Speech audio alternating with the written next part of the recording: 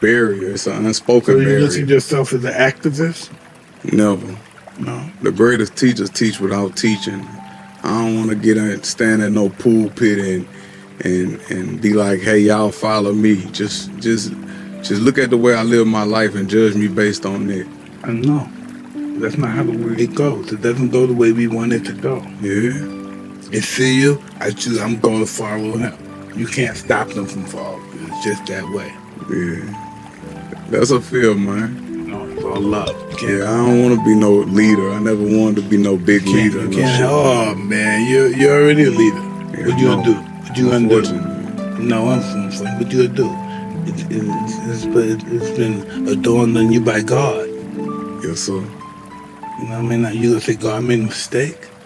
You're a Muslim, man. I know you know better. You just talking Hollywood stuff. But you know. Now I'm gonna be honest with you though. That's been one of my biggest fears of people following me. Like all my life, I knew I was chosen. I knew. I used to do shit to kind of sabotage my path or sabotage my career. Same thing. I used to sabotage my own career. I would get in my own way to keep from having to carry out this great responsibility that God bestowed upon me. It's called, what was it called? Survivor's guilt. You ever heard about that? You heard that, survivor's guilt? No, sir. That you feel guilty that you made it and the other guys with you didn't make it. They were smarter than you, had more organization than you, but you made it. Right. They had more family than you, more everything, more artillery, more everything than you, but they didn't make it. But it was set for them to make it. They had everything to make it that you did, but you made it. Right. Did you have that, Mike? Did you feel that what Kevin's talking about? Yeah, I knew I was special. I used to always think I was Jim Brown and Jim Kelly from 3 the Hallway and shit. Yeah.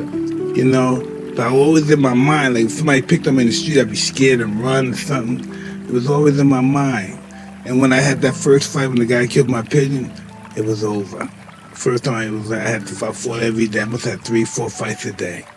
Is that when? Because I just saw your documentary too on CBS. They did a good job.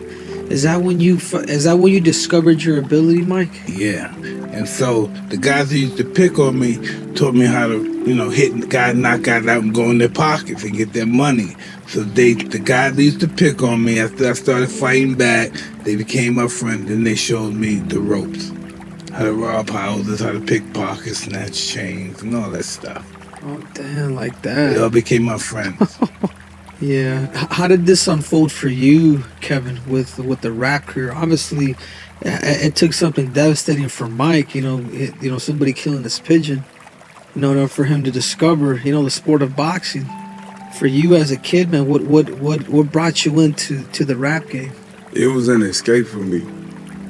And I'm gonna say something. I never said this in no interview, no podcast, or anything like that.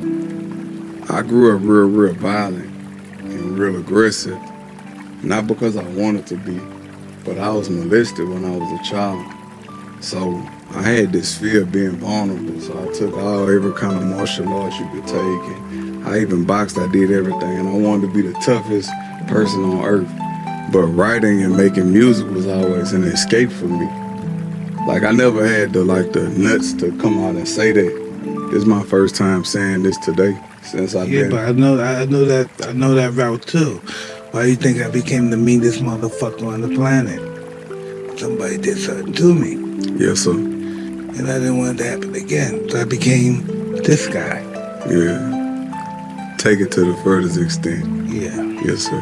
That's my story. That's the But it was really everything that I did. Even like people say, like Kevin Gates, he this killer. I'm not. But the reason I speak about it now, cause I just released a mixtape like maybe a few months ago, and guys walk up to me in the gym like bodybuilders and just hug me and cry and be like, man, I went through the same shit you went through. Like, keep doing what you're doing. So I'm like, I guess I'm on the right path. You're really prolific out there in the music world, man. I remember when we first heard it, so who's that? That's Kevin Gates. Kevin Gates, I thought you have a fancy rap name, like the King Shabazz or something. It's Kevin Gates. Plain old Kevin.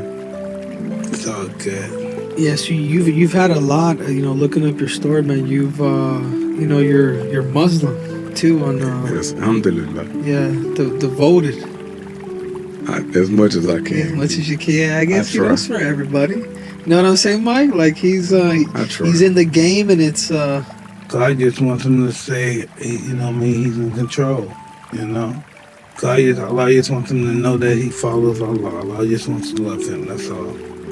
Allah knows what we do. Before we were even born, he knew what we were going to do, what we were going to do, what we We will did. be judged by the intentions of our heart and our heart alone. But we try. We do well. We